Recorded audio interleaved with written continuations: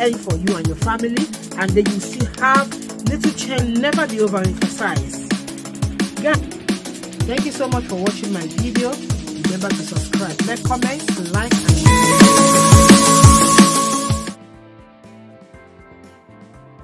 Hi besties, this is Didi TV, your lady. Today I have this news to bring to you guys that has been flying around in all the news media in United Kingdom. The Bishop of Canterbury in the United Kingdom, the Most Reverend Justin Welby, has stood down from his office after a damning report into his handling of the worst abuse scandal in the history of the Church of England.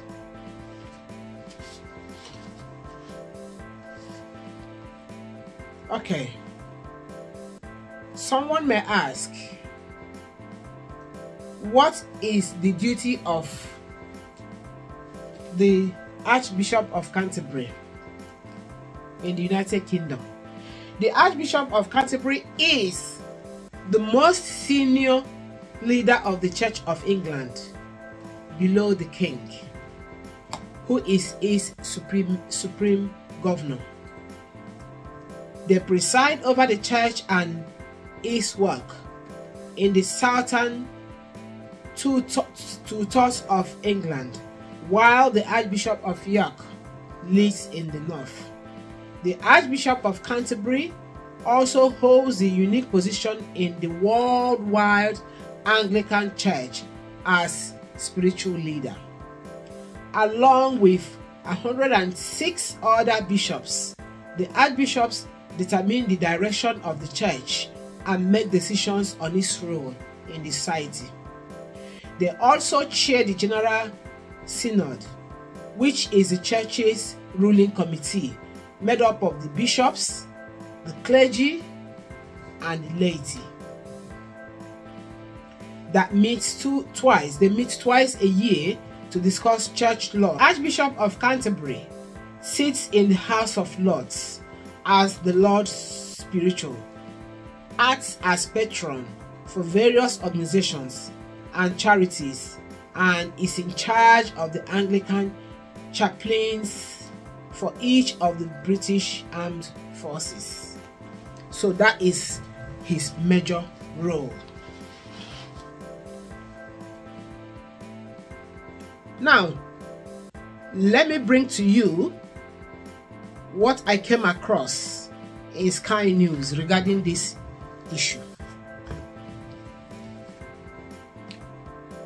The Archbishop who took the role in 2013 says, unquote, he must take personal and institutional responsibility after a damning review into the Church of England's handling of abuse cases. But what did the report say and what happens now? It was an independent review into the church's handling of a man called John Smith, QC, a barrister and evangelical Christian who abused as many as 130 boys and young men at Christian summer camps. He is believed to be the most prolific serial abuser associated with the Church of England, having targeted victims in the United Kingdom and Africa over 5 decades. A Channel 4 documentary broadcast in 2017 shed light on the abuse, and Hampshire police opened an investigation shortly after, but Smith died in Cape Town at the age of 75 in 2018 before any charges were brought against him. Now, let me read out the resignation letter from Mr. Welby. This is Mr. Welby's full resignation letter. Having sought the gracious permission of His Majesty the King, I have decided to resign as Archbishop of Canterbury. The Marking Review has exposed the long-maintained conspiracy of silence about the heinous abuses of John Smith. When I was informed in 2013 and told that police has been notified, I believed wrongly that an appropriate resolution would follow. It added that from 2013, the Church of England knew at the highest level about the abuse that took place because a victim came forward but did not act on the information. It says Mr. Welby could and should have formally reported the abuse to authorities in 2013 when he first became aware, but that he and other senior figures at the church showed a distinct lack of curiosity and minimized the matter. They said if Mr. Welby had told the police at the time, Smith may have been brought to justice a decade ago. The report also looked at whether Mr. Welby could have had knowledge of the abuse prior to 2013 because he knew Smith from attending event Christian camps at that time as him. The review said there was nothing to suggest this went beyond a passing relationship and that there was no evidence he had maintained any significant contact with the barrister in later years. But it did say Mr. Welby was overheard by a contributor to the review having a grave conversation with Reverend Mark Rustin about Smith while logging with him in 1978. Mr. Welby has said he does not recall this conversation and that he was not aware of the actions of Smith at that time. Mr. Welby has admitted that in early 1981, a reverend called Peter Sutton told him that one of the boys at his church had spoken to him about Smith. Mr. Sutton warned Mr. Welby that Smith was not a good man and to stay away from him. Mr. Welby told the review that the warning was vague and that there was no indication given to the abuses which later came to light. Allegations were first made against Smith in 1982, and the independent review published last week found that Smith's abuse was covered up within the Church of England for years.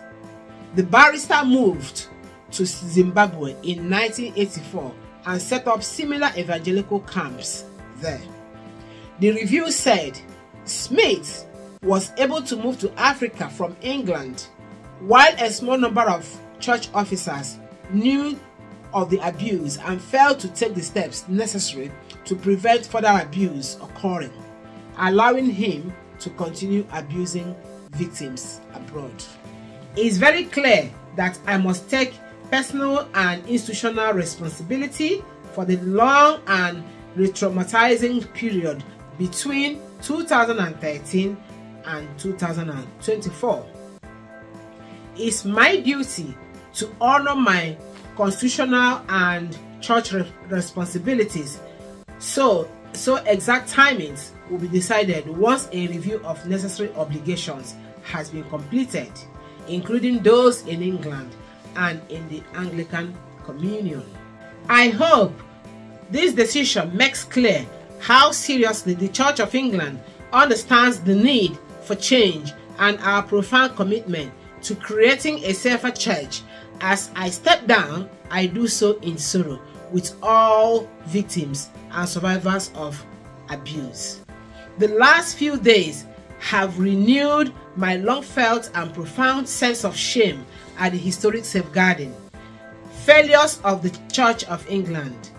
For nearly 12 years, I have struggled to introduce improvements. It is for others to judge what has been done. In the meantime, I will follow through on my commitment to meet victims I will delegate all my current responsibilities for safeguarding until the necessary risk assessment process is complete. I ask everyone to keep my wife, Caroline, and my children in their prayers. They've been my most important support throughout my ministry, and I am eternally grateful for their sacrifice. Caroline led the spouses program during the Lambeth conference and has traveled tirelessly in areas of conflict, supporting the most vulnerable, the women, and those who care for them locally. I believe that stepping aside is in the best interest of the Church of England, which I dearly love and which I've been honored to serve.